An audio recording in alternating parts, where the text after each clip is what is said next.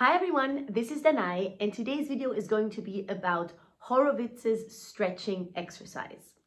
Horowitz obviously is probably one of the most famous pianists that have ever lived. He was an incredible musician, an incredible pianist who could just simply masterfully play the piano.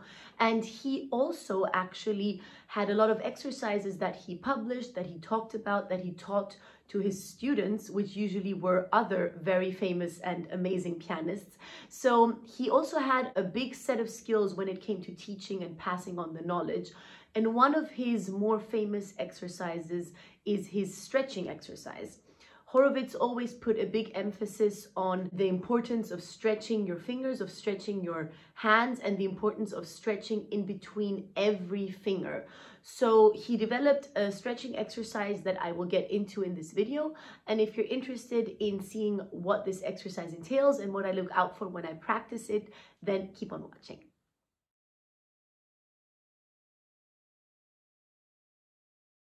So as I already mentioned before, Horowitz's stretching exercise is very specifically geared towards stretching every single finger and the distance between every single finger. Usually when we do stretching exercises, and I also have mentioned stretching exercises on this channel before, it's all about the hand span, which is also very important. This span here, that you can really do the line, that it is as stretched as it possibly can be. But Horowitz goes one step further and actually stretches every possible opening between every single finger.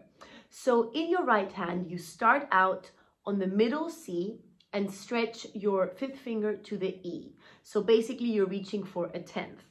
Once you have that, you keep both fingers pressed and then add the fourth finger on the C. So essentially your first and fourth finger are playing an octave, and your fifth finger is playing the E above, so a 10th. Once you feel comfortable in that position, you add in the third finger and you place it on the A. So in relation to the thumb, 1-3 is playing a 6th. And finally, which is the hardest step, you add in the second finger and it is playing an E. So in relation to the thumb, it's playing a 3rd. And while you're doing all of that, all the other fingers are remaining on the keys and you are holding the keys down. So in the end, you are playing a 5-voice chord.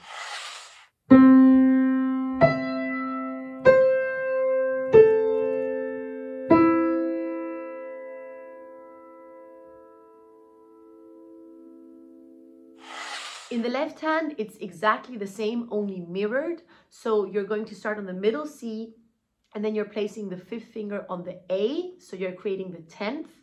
After that, you're adding the fourth finger on the C, so you have your octave. Then you're adding the third finger on the E, so in relation to the thumb, you have a 6th.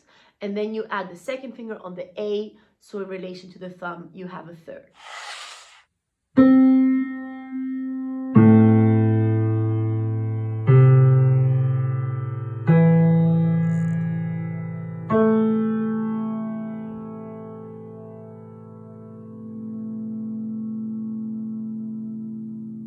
Now, a couple of things to look out for when playing this exercise. If you've never pressed this type of a chord before, it can be extremely uncomfortable, especially if your hand is not stretched in that way. So definitely be careful. There is no pain that is supposed to be involved. If it's really hurting, definitely stop. That is not right. If you feel a slight stretch, that is fine, of course.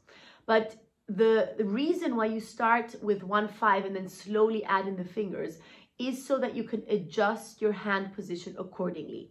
And the easiest way to master this chord is to adjust the hand position after every finger by moving it outward a little bit. So towards your outward fingers, towards the fifth, towards the fourth, towards the third. And then when you have the second, it basically comes in at a diagonal angle, not straight, because you cannot do this when you play. So it has to be kind of at a diagonal angle and round fingers. Another important tip when you practice this is to make sure that your wrists are relaxed.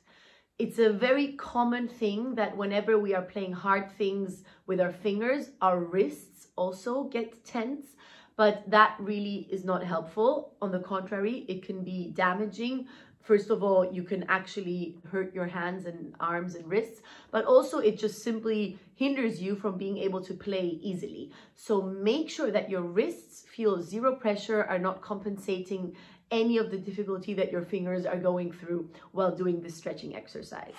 And the third thing I want to mention is that your elbow is also relaxed.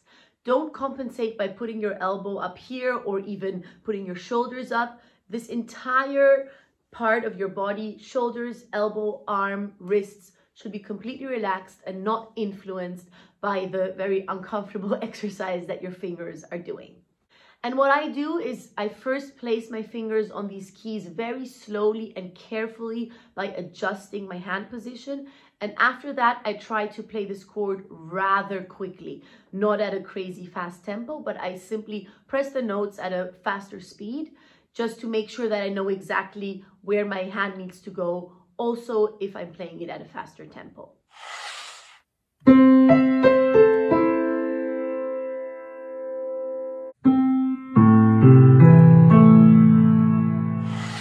So that was it for this video. This is Horowitz's stretching exercise.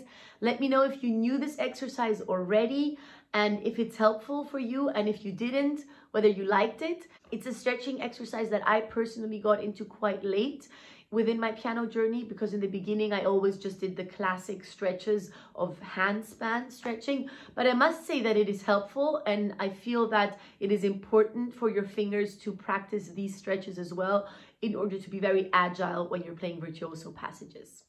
If you enjoyed this video, please leave it a like and subscribe to my channel. You can find tons of videos on technique and on piano practice, so check them out if you're interested, and I will see you again in my next video next week. Bye!